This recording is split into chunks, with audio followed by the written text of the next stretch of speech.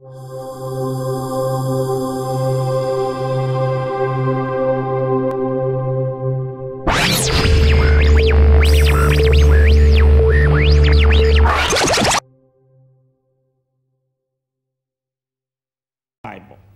Old Testament. There are others. But in the New Testament, Jesus also raised the dead. You know enough of that in the Bible. You know enough of the resurrection of the dead in the Bible? How many people Jesus raised from the dead? He raised the damsel, which was my first challenge. Paul raised the dead in Acts of Apostles. But before we go into all those ones, let me read to you the scriptures that dealt with the power of raising the dead. Let's go straight to Matthew chapter 10.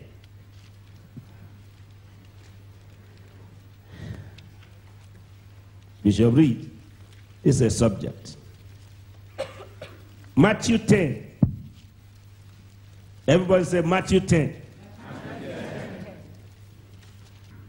When he had called unto him his 12 disciples, he gave them power against unclean spirits to cast them out and to heal all manner of sickness and all manner of diseases. Verse 8. Heal the sick. Say that, everybody. Heal the sick. Okay. Verse 1. Do you believe that? You are hearing there that he gave them power against unclean spirit, to cast them out and to heal all manner, any kind of disease, and all manner of sickness. Verse 8, heal the sick, cleanse the lepers, raise the dead, cast out devils.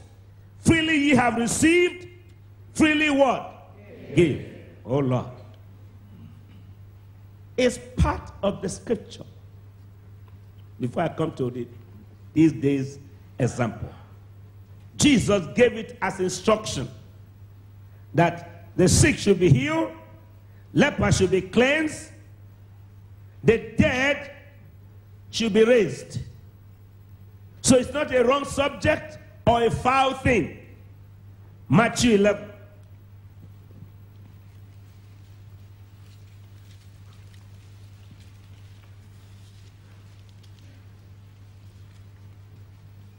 Are you there? Yes. Verse 1. It came to pass, when Jesus had made an end of commanding his 12 disciples, he departed thence to teach and to preach in their cities. Verse 2. When John had heard in the prison the work of Christ, he sent 2 of his disciples and said unto him, art thou he that should come, or do we look for another? Verse 4. Let me stop in verse 1 and 2. John got disgusted.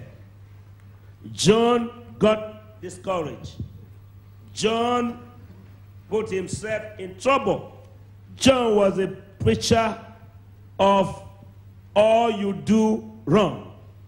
No mercy in his message. He was an iniquity discoverer. But he prophesied. He said, I show you your sin, but Jesus takes it away. Every sin John saw, he pointed it out. But he said, behold the Lamb of God that takes it away. I show it to you, God takes it away. It's a ministry. John was the sin pointer. Jesus was the sin taker. Now who will you follow out of the two? The man who show you how bad you are, or the man who turned you from bad to good?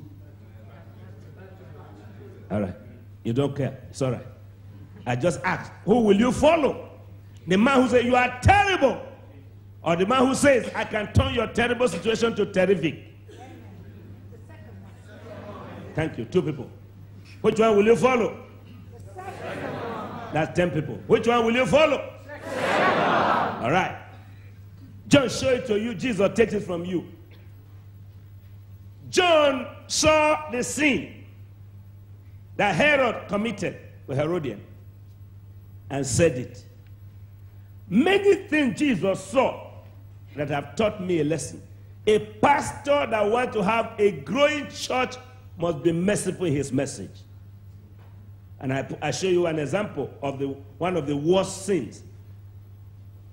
A woman was caught in the act of adultery.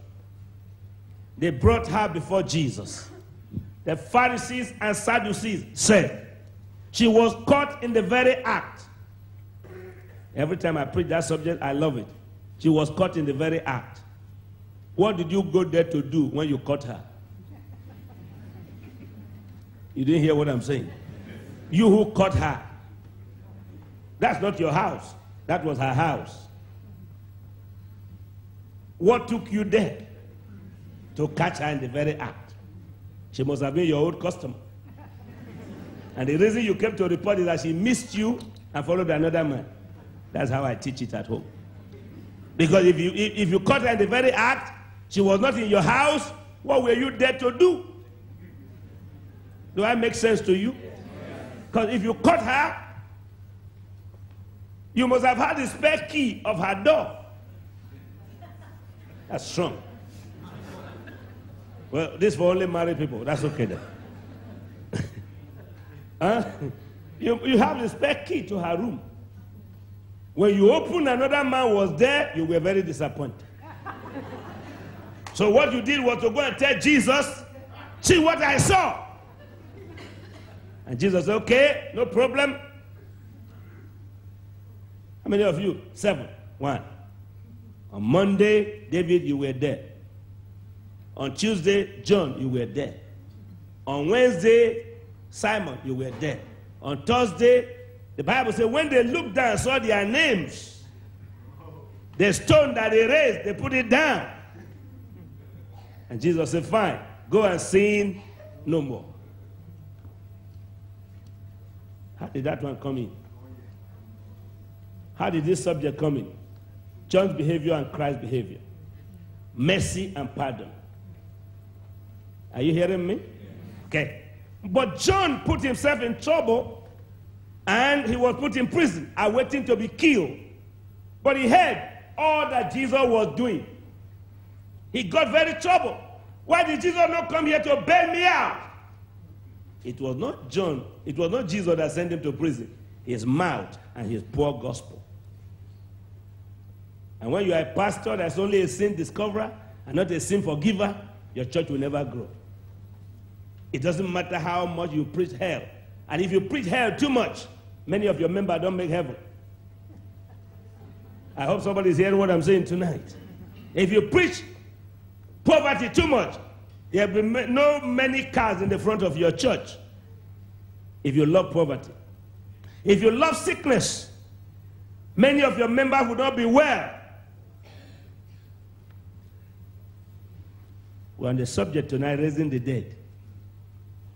Look at verse. John got discouraged, sent for Christ. Verse 3, Matthew 11:3.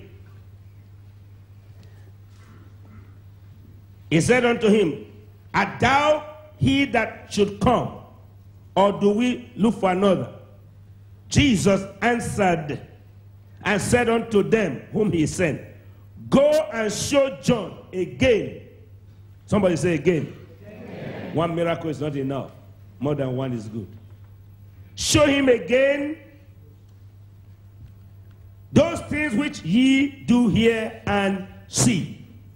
The blind receive their sight, the lame walk, the lepers are cleansed, the deaf hear, the dead are raised up, and the poor have the gospel preached unto them. Now you can shout hallelujah. Hallelujah. Jesus said, beside the sight for the blind, strength to the lame feet, cleansing for lepers, hearing for the deaf. Part of the gospel is that the dead are raised up. Amen. Did you catch that? Yes. It's part of his ministry.